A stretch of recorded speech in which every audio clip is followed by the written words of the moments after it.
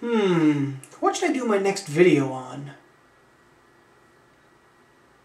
I know, I'll do an expose on all the plant life in Animal Kingdom. Alright, I'll do Mary Blair. So pushy. Mary Robinson was born in 1911 in Oklahoma and moved to San Jose with her family when she was 7. From a young age, Mary had an affinity for art and received a scholarship for the prestigious Chouinard Art Institute in Los Angeles. It was there that she met Lee Blair, and the two were married in 1934. Both Mary and Lee had intentions of becoming fine artists, but after the Depression, work was hard to come by for artists, so they had to turn their attention elsewhere in order to make a living.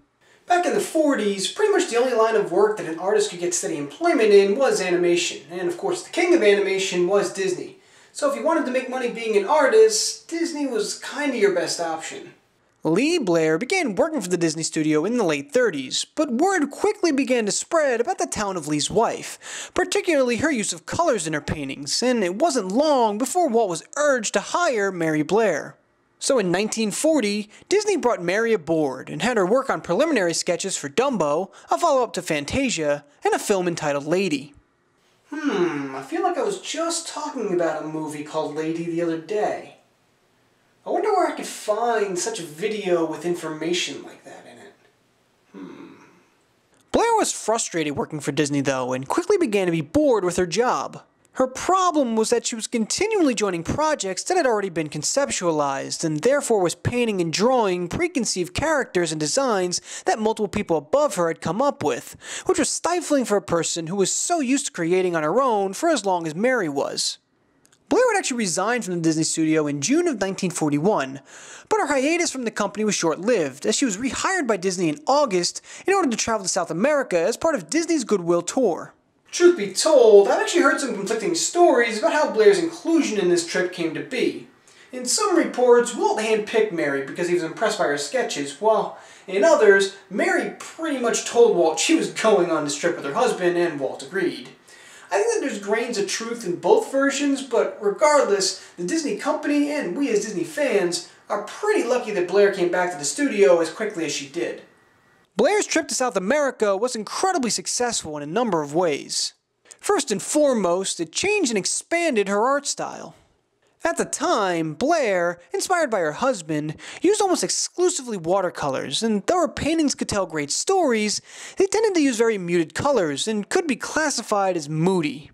While in South America, though, Blair began to experiment with charcoal and was inspired by the various ethnic flavors around her, and as a result, her art started to use more surreal, vibrant colors, which would come to be the most recognized and celebrated aspect of her art.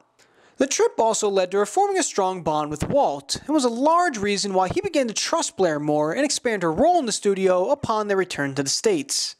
Really, the trip to South America totally transformed Blair and her role in the company. Once just another artist who was frustrated with the lack of creativity afforded to her, Blair proved to Walt that she could be so much more, and became the go-to concept artist for almost every major film through the 50s. Quite the turnaround for someone who had actually quit the company a few months prior. But things weren't always easy for Blair. Being a working woman in the 40s and 50s was tough enough as it was, but the creative art style that Blair had developed as a strength also became a bit of a hindrance for her at the studio.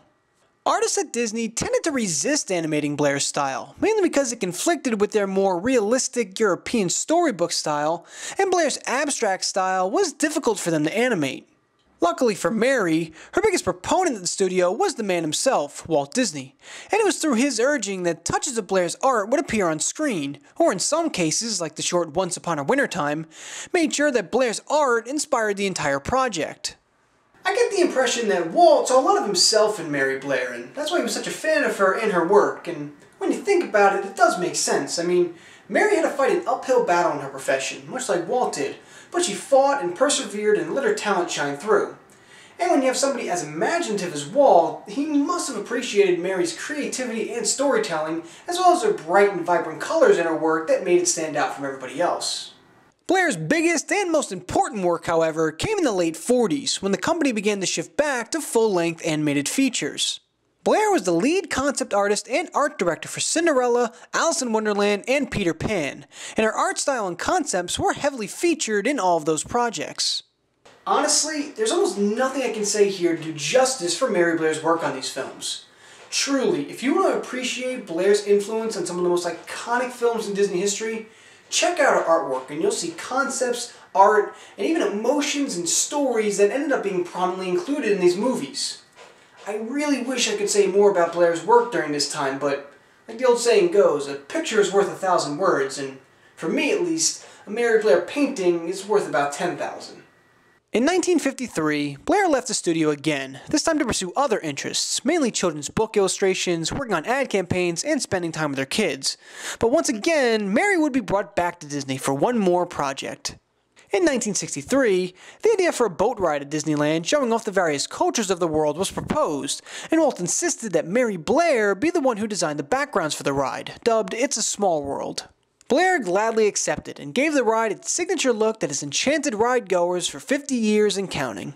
If you've never been on It's a Small World, or even if you have, once you get past the incessant singing of that song and really take a look at your surroundings and the settings, it's like being in a living, breathing Mary Blair painting. It's really quite the experience, especially if you're a fan of Blair's work. Blair also created 2 murals for Disneyland's Tomorrowland Promenade in 1967, and created another mural in 1971, this time for the Contemporary Resort in Orlando's Walt Disney World. Sadly, this would be Blair's final work for Disney, as in 1978, Mary Blair died of a cerebral hemorrhage at the age of 66. Mary Blair only worked for the Disney Company for 13 years, which, in the grand scheme of things, isn't that long a period of time. Yet it truly is a testament to how good and unique her work was that even today, in 2014, Mary Blair is still considered an animation legend and continues to inspire and influence artists both in the Disney studio and beyond. In 1991, Mary Blair was posthumously inducted as a Disney legend, and in 1996, she received the Winsor McKay Award for her contributions to the field of animation. Today, Blair is still recognized as both a pioneer for women in the animation industry and as one of the most unique and influential artists to ever come through the Disney studio.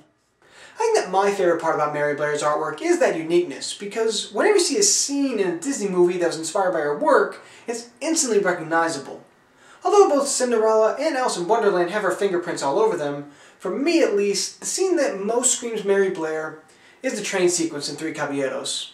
Something about the colors, the surrealness, and just the general style of it always just epitomized Mary Blair's artwork to me, and it's still the first thing that comes to mind whenever I think about Mary Blair. In a point in history where women were scarce in the animation industry and uniqueness was at a premium, Mary Blair's work shined above all the rest, and truly has stood the test of time.